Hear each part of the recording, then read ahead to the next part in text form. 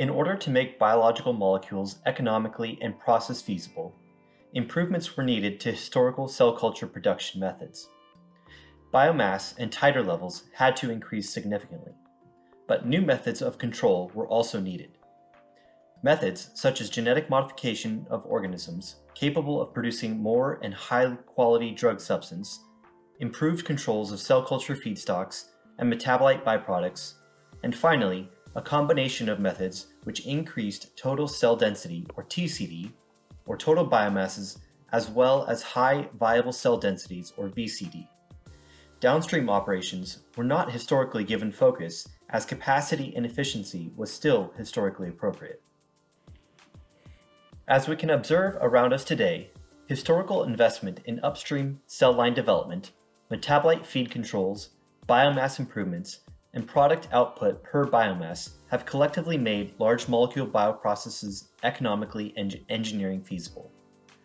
The consequence of such modernization and upstream improvement has now placed new burdens and bottlenecks on most legacy downstream operations. Even while performing the perfect downstream unit operation, there will have inherent compounding and yield loss and process inefficiencies which are significant.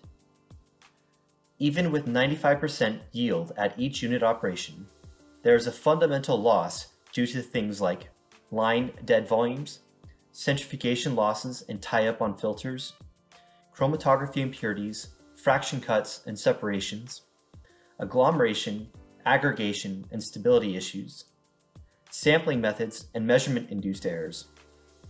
And bottlenecks are prevalent in every unit operation.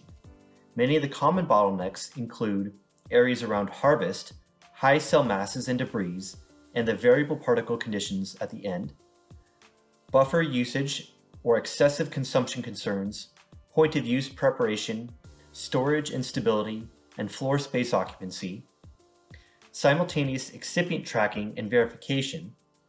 In many cases, it's actually common to lose sight of many process conditions with multiple excipients. With water usage, high consumption of distilled water or WIFI, and other infrastructure limitations and burdens. Issues around wide tolerances of drug substance concentration, commonly or typically seen around plus or minus 5% in many cases. Undesirable or unexplained process variability, such as on different days, different results, or conditions where we just don't simply have the means to correlate process events. Unacceptably high batch failure rates, or root cause investigations which are not supported by methods situated to in situ processes. Batch comparison and other data capture and data structuring methods as well. The upstream improvements and new challenges imposed on downstream bioprocessing have put new focus on downstream improvements and investments.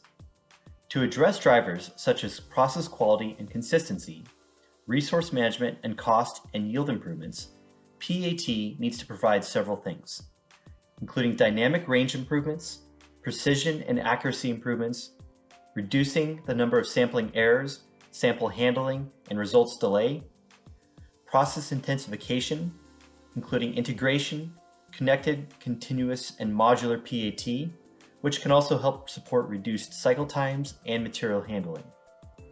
Also providing in situ particle system characterization and tracking, providing advanced buffer management, and reducing unnecessary consumption of buffers, as well as aiding in point of use creation. Component and excipient identification and tracking as well. And finally, documentation standardization, peripheral processes communication, data capture, and even structured data.